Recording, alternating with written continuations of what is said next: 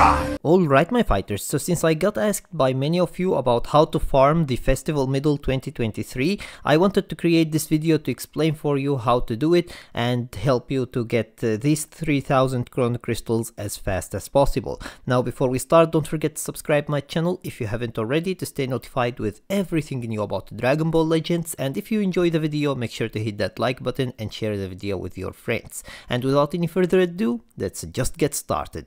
So first of all, if we stay in the events here, you can actually get some festival medals, as you can see from here, from the Festival Duel 2023. So the more you play basically PvP, the more you are going to earn. You are going to earn up to 50 from the missions, and we are going to talk about another thing that you are going to earn actually from it.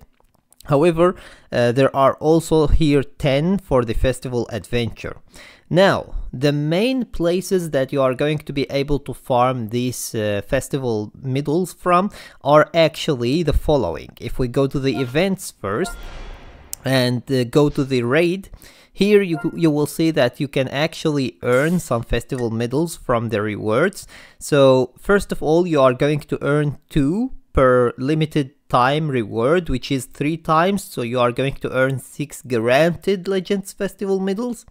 And then you are going to basically earn 1 by luck every time you clear the bottle. So basically every time you clear it, you will have a chance to get 1, and you will be able to get basically up to 6 every day guaranteed. This is the main place you are going to farm these festival medals from, and there is another place where you are going to farm them from, and that is basically PvP. So if we go to PvP, which is here somewhere there, you will see that every time you win, you are going to be able to get 1 festival medal. However, when you lose, you aren't going to get anything. So if you play basically PvP up to 50 times, if I am not mistaken, you are going to basically get the 50 medals from the missions, and if you win all of them, you are going to also get 50 medals from here. So that is 100 medals, which is a very huge amount actually of festival medals.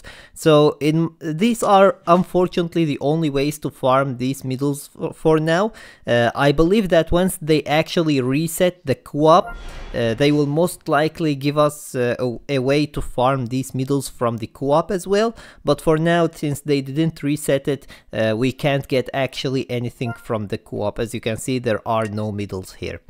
Anyways, with that being said, that was everything for today. I hope that this video was useful for you, and if it was, please give it a thumbs up and share it with your friends so that they can enjoy it too. And if you got any useful information from this video, or if you enjoyed it, make sure to subscribe my channel and turn on the notification bell beside it so that you stay notified with everything new about the Dragon Ball Legends. And with that being said, see you as always in the next video of Dragon Ball Legends.